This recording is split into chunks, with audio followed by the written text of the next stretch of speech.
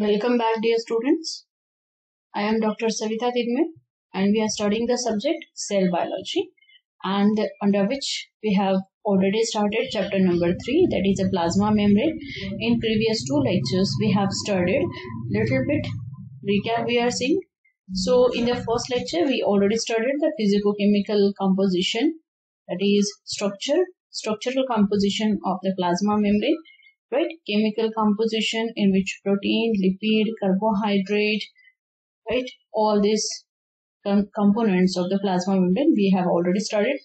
In the second lecture, we studied the fluid mosaic model of a plasma membrane along with the video. Right. So in the present lecture, we will be studying the transport, that is transport across the membrane, how the biomolecules they are transported inside the cell through the plasma membrane, as well as from the cell inside how the molecules they travel or they transported outside the cell, that is export. Right. So let's start here. The main function of the plasma membrane, as everybody is aware of the plasma membrane, that is nothing but a limiting boundary of the cell. So the main function of the plasma membrane is to regulate the flow of material that is inside the cell as well as out of the cell. That movement of material or molecules across the cell is called as a transport. So this transport of a material is regulated by the size of the pores present in the plasma membrane. So this plasma membrane, if you see, dear students, it is perforated, means it is having number of pores, millions of pores are present on the cell surface. Again, the number of pores is variable, right? But again, the transport of a molecules, biomolecule across the membrane, that is from cell outside to inside, is depend on the number of pores present in the plasma membrane. So this plasma membrane is called as a semi-permeable because which allows the passage of a solvent but not of all solutes, right? That allows the passage of a solvent across the membrane. So solvents, they are easily passed through the membrane, but the solute molecules, they don't pass through the membrane easily. So the plasma membrane is considered to be semi-permeable. The plasma membrane which permit one substance to pass through more easily than other is called as a selectively permeable, right? So plasma membrane is also called as a selectively permeable or a semi-permeable. Why selectively permeable? Because it allows the entry of one substance through it more easily than the other substance. So that's why it is called as a selectively permeable. It works on the selective principle, right? So that's why the plasma membrane is considered to be the semi-permeable as well as a selectively permeable. Right. So the transport of the metabolite through plasma membrane takes place in 4 ways. Let's see which are they. So simple diffusion, facilitated diffusion, primary active transport, and the secondary active transport. But this facilitated and simple diffusion, as these two, they don't need energy, so it is clubbed into a one, that is passive transport, and another one primary and secondary, but both of them they are active transport, so needs energy. Primary active transport and secondary active transport needs energy, hence it is considered to be the active transport, subtypes of the active transport. So there are basically 2 types of the transport of a metabolite takes place through plasma membrane. The type 1 is a passive transport, that is without spending energy, and type 2 is an active transport that requires energy, right? Okay, let's move ahead and see what is there. The next is a passive transport, that is called as a simple diffusion. So first type in the passive transport is a simple diffusion. So the simplest way for a solid to move from cell outside to the other, that is from cell outside to the cell inside, right, is very easily, and that is takes place along the concentration gradient. So it is unassisted kind of a transport. It don't need any kind of a assistance or mediator or supporter or a carrier molecule. No, it don't need any kind of assistance. So it is called as unassisted transport. Simple diffusion is said to be unassisted type of a transport, right? And its a concentration is higher to a region from where it is being transported towards a lower concentration. That is called as a concentration gradient. So what is a concentration gradient? Concentration gradient is nothing but the concentration of a particular molecule or substance at a particular area is more, and it is always transported from their high concentration to low concentration. So that is called as along the concentration gradient, right? Say this cell, we'll consider this one, right? So say this is the inside of the cell, this is a plasma membrane, and here is a cell outside. So inside the cell, what is there? Potassium, sodium, chloride ions are there. But consider the concentration amount of this potassium ions and sodium ion inside the cell is more. Just consider, right? And outside the cell, the potassium ion concentration is less. So concentration differences form at the or across the plasma membrane, right? Towards the inside, high concentration of the potassium, and outside is the low concentration of potassium. So ultimately what happened? The potassium molecule from cell inside, it get transported through the channels or through the cell pores, membrane pores, right, to cell outside, and this transport is going across the concentration gradient, say from the higher concentration to their lower concentration, right? So this is called as a concentration gradient or transport of a molecule along the concentration gradient. It don't need any kind of energy, right? So this is called as a simple diffusion, and this will run as long as the concentration balance, that is amount of potassium ions on the cell outside and amount of potassium ions on the cell inside, till it become equal, that is number will become equal. Till then the concentration or this transport simple diffusion will going on. But once it is stable, no further diffusion will take place. So there is no such a stereospecificity. It means different types, different ions of the potassium, stereoisomers of the potassium ions. No, it is not a stereospecific. Any kind of isomer is involved, and it again doesn't require energy. So this kind of a diffusion is called as a simple diffusion, right? So here is also chloride ions, they are transported. All right. Now here plus and minus sign is there. Plus is for, that is stand for the potassium ions, and minus stand for the chloride ions. So this is nothing but a kind of a membrane potential, right? So plus, that is potassium ions are there in a channel or in a pore or on the cell surface. So during which the negatively charged ions get it pass out easily. Here is negatively charged ion through which the positively charged ion get pass easily. But this keep on changing. This positive and negative charges keep on changing as a membrane potential changes, right? Membrane potential changes. So positive will be replaced by negative. Again negative will replace by positive. So that waves of conformation passes through the cell surface that conducts or carries some kind of a specific signal. Here.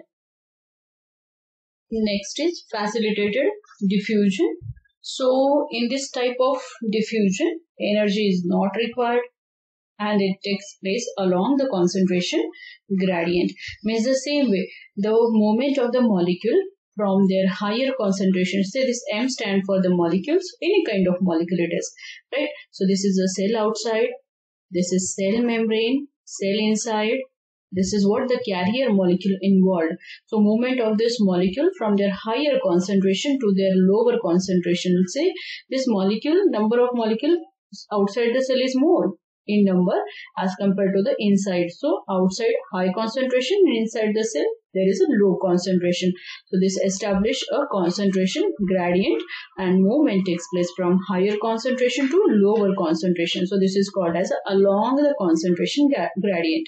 If it goes in a reverse manner, that is movement from their low concentration to high concentration. So that is against the concentration gradient.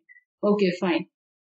So in this, energy is not required again. It takes place along the concentration gradient, and however it differs from simple diffusion in some respect. What is the way through which it is different from the simple diffusion? So here in the simple diffusion, no carrier molecule is required. Is it? Can you see the carrier molecule? No carrier molecule is required. The molecules, that is ions, can easily pass through the pores of the plasma membrane, right? No carrier is required. And in this case, here the carrier molecule is involved, right? Carrier molecule is involved. This is the only difference. And one more thing is that in the simple diffusion, no stereoisomer or stereospecificity was not there, right? Here the stereospecificity is there. Specific kind of a molecule, that is with the stereoisomer, specific stereoisomer will pass through the membrane along with the carrier, because this carrier is specific, about or for a particular kind of a stereoisomer. So this is the difference. Carrier molecules are involved for transport of the molecule across the membrane, and second, stereospecific process, that is only one isomer is transported across the membrane at one time or by using that specific transporter, right?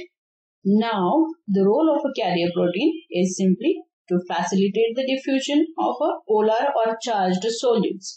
So potassium, sodium, or this M stand for molecule, are the charged ions, right? So polar molecules, or you can say charged ions, they are transported across the membrane with the help of this carrier molecule. So this is the function performed by the carrier. Its function is what? Its function is transport of a charged or polar molecule across the membrane. So carriers, what are the carriers? Right? What are the carriers? So carriers are the proteins with relatively low molecular weight. They are small molecular weight proteins ranging from 9 to 40,000 Daltons. So variation in the size of this carrier molecule is there, because different types of huge number of molecules are there, right? And for every molecule, for every stereoisomer, there is specific kind of a carrier. So varieties of carrier molecules are there. There is a great variation in their size, or we can say the great variation observed in the number of that is weight of the isomer, that is carrier molecule. Yes, in the weight of a carrier molecule. So the metabolite bind to this carrier. This M stand for the metabolite or the molecules. Metabolite that bind to the carrier protein at the outer surface. Say, we have already explained this. This is the cell outside where the metabolite or biomolecules, they are more in number, get attached with the carrier molecule and forms the carrier metabolite complex. So this is called as a carrier metabolite complex. That carrier metabolite complex diffuses along the concentration gradient. Concentration gradient means at one side the concentration of that specific molecule is more, and on the other side the concentration is less, and along the concentration gradient means the movement from their higher concentration to their lower concentration. So this carrier metabolite complex that diffuses from their outer side, means from their higher concentration to lower concentration, that is along the concentration gradient. This diffuses along the concentration gradient, and the metabolite then released towards the cell inside or inner surface of the cell membrane, as there is a low concentration of the metabolite, right? And it is continuous as long as the concentration gradient is developed. And the transport of a glucose into the erythrocyte is one of the good example. In the erythrocyte, that is in the RBCs, the glucose molecule is transported through the facilitated diffusion, right? So let's move ahead and study that another type of diffusion, that is active diffusion. Okay, so in the active diffusion, active means what? Requires energy, spend some energy, right? So in a simple way, this kind of a transport requires energy because it is used to transport the molecule across their concentration, from their low concentration to their high concentration by molecules they have been transported. So that is called as across the concentration gradient, and hence as it is transporting molecules across the concentration gradient, it requires energy, and hence it is called as a active transport, right? So the active transport, diffusion of substances takes place across the membrane from their high concentration to their low concentration, as I said earlier. But membranes are also able to affect the transport of a solute up the gradient, that is in the direction of the increasing concentration. Normally cells have a higher concentration of a potassium. Here in the diagram you can see this is active, that is the primary active transport. So inside the cell normally what is there? Higher concentration of a potassium ions, which is maintained at all the time. In every cell potassium ions are maintained in more amount, and when the cell is at the resting position, it is used for maintaining the resting potential, or you can say specific cell equilibrium. These ions are required, right? So to do so, the cell has to continuously translocate the solute or potassium ions into the cell by active transport mechanism at the expense of a metabolic energy. So as inside the cell number of or amount of potassium ions, they are more, right? And outside the cell amount of potassium ions, they are less. So what will happen then? It used to transport the molecules across the concentration. Most of the inorganic ions, amino acids, carbohydrates are actively transported across the membrane, right? And the cells always translocate essential nutrient from the extracellular environment to the interior of the cell, irrespective of the concentration in the external medium. So normally what happened? The cells, let's go back and see the structure of a cell again. So normally what happens, suppose the metabolite or nutrient or potassium ions, they are more inside the cell, but still they have been imported into the cell. The metabolites coming across the cell membrane also imported across the membrane or taken inside the cell, right?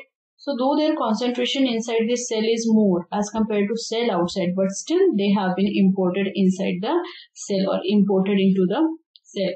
So to do so, that is from their lower concentration to higher concentration migration, cell need some energy. So metabolic energy in the form of ATP is there spent, and then the molecules, they are transported actively across the membrane, right? Now this is essential. Why cell does so? Okay, why cell do so? So this is essential in order to maintain a steady state. So in many cells, equilibrium of the diffusion can be adjusted by coupling energy yielding reactions, so that the cells are able to translocate solutes or metabolite against the concentration gradient. So addition, it allows various substances such as secretory substances or secretory products, waste material to be removed from the cell or organelle even when their concentration outside is greater than the cell inside. Cell not only going to just import the molecule inside it, but cell also going to import the concentration of a waste material, that is unwanted material outside the cell is more, right, as compared to cell inside. But still, whatever excretory material or toxic gases, toxic material is produced during the metabolic activity, that is released outside, forcefully thrown outside the cell. Though their concentration outside is more, but still it is been added across the concentration gradient. So such a kind of a transport requires energy, right? So various substances such as secretory products, waste material to be removed from the cell, because whatever cell is going to produce, that is in the form of maybe secretory product or some hormones, nutrient, enzymes, that is released outside from the cell or from the cell organelle even when their concentration outside is greater than the cell inside. So this again requires energy, and that is called as a active transport. So this enables the cell to maintain, this active transport enables the cell to maintain a constant non-equilibrium intracellular concentration of the specific inorganic ions, especially potassium, sodium, calcium and hydrogen ions. They are maintained at the higher proportion as compared to outside the cell, and this is done because the cell actively import the molecules, these inorganic ions, from the cell outside to cell inside. Right? So the membrane proteins involved in active transport are often called as a pumps. So number of such a membrane proteins are there, okay, which selectively transport the specific compound molecules or ions from one fluid mass to another. The important feature of the active transports is that it has directionality. So it always works in a specific direction. An active transport system, okay, an active transport system that transport a solute across the membrane is one directional, will not transport that solute actively in the other direction. Let me show you how it works. Okay, so here in this diagram you can see clearly. So primary active transport, in which the molecules they have been transported, that is sodium and potassium, transported from inside to outside, and that is again through the pump that is called as a sodium potassium pump, or it is nothing but a carrier molecules located on the membrane and through which it has been facilitated by spending energy. Again, the same pump is not being used in reverse direction. So same pump, that is primary active transport, or the carrier molecule involved in the transportation, is not used in a reverse direction. Right, so it is a unidirectional, from inside to outside. This pump will work further. So again, for the entry of a same molecules, that is sodium and potassium, or the same inorganic ions from cell outside to cell inside, there is another carrier molecule. Here the glucose carrier is name given. Another carrier molecule is that always work in direction like this, from cell outside to cell inside. It carries the molecule from cell outside to cell inside. So it is again unidirectional, right? The pumps, they are not working in a mixed way.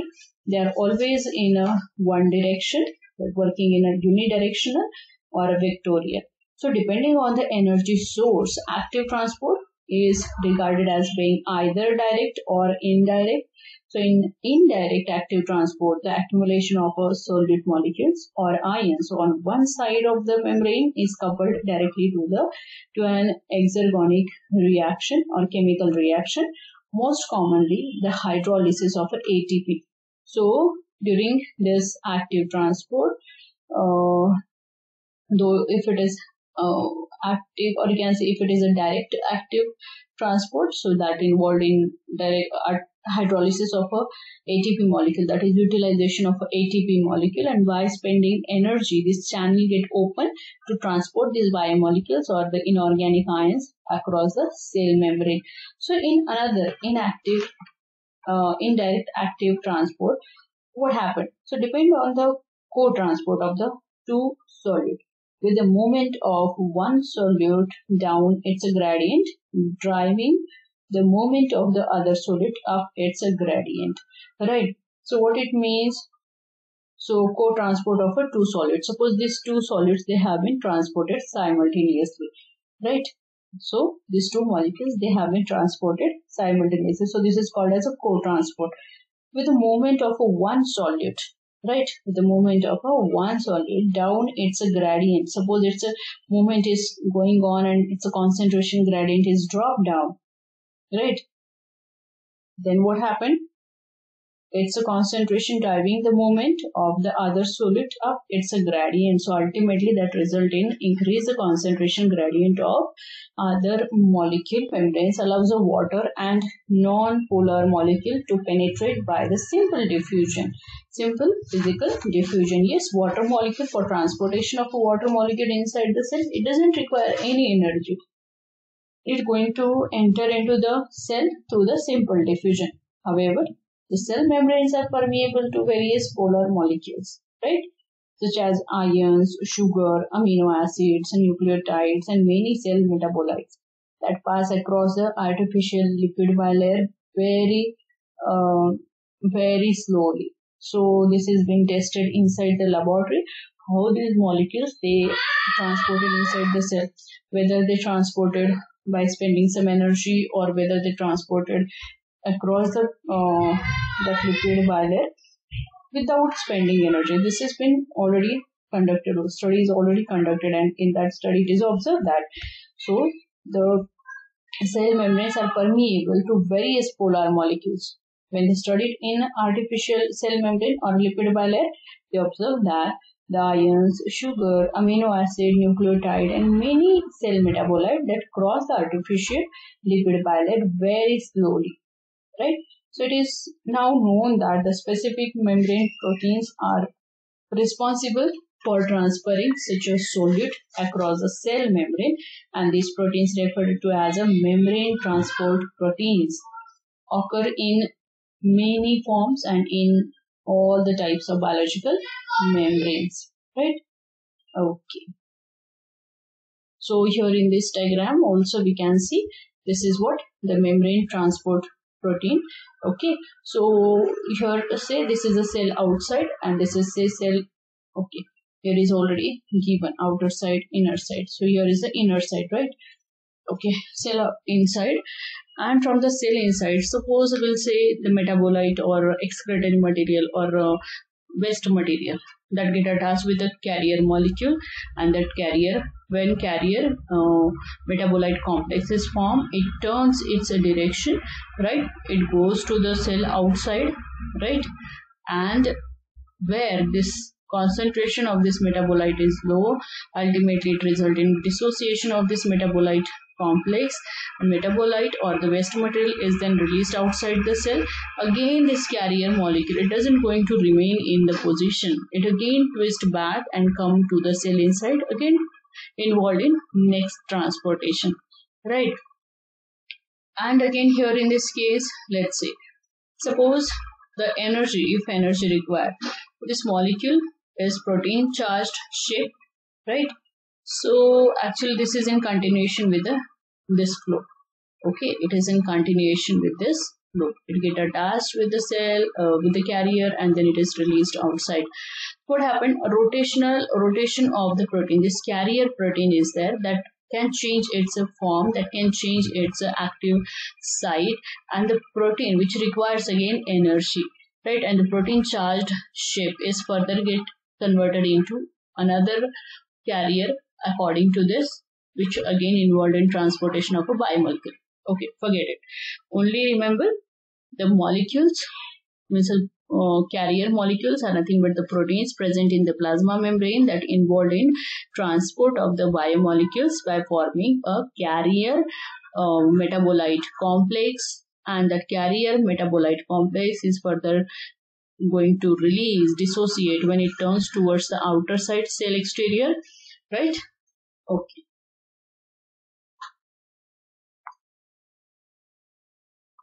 So some export proteins, that is carrier proteins, are there which are unidirectional one, right? Why unidirectional or uniport? Because they involved in transport of a molecule from the one direction only, from cell inside to cell outside only. Okay, so as they are working from one side or one direction, so they called as a uniportal or uniports or one directional carrier proteins. And whereas other proteins as co-transport system, in which the transfer of one solid depend on the simultaneous or subsequent transfer of the second solid, either in the same direction is called as symport, or in the opposite direction called as an antiport, right? So some carrier molecules works as I said earlier. They are involved in transport of a molecule in only one direction, that is from cell inside to cell outside. That is called as a unipode.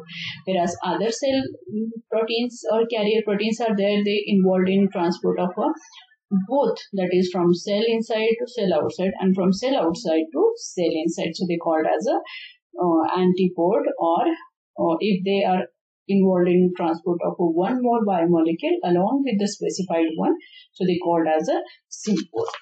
Okay, with this, dear students, we have completed the topic, that is transport across the membrane, in which active transport and passive transport we have studied. In the next lecture, we will be studying the pinocytosis and phagocytosis.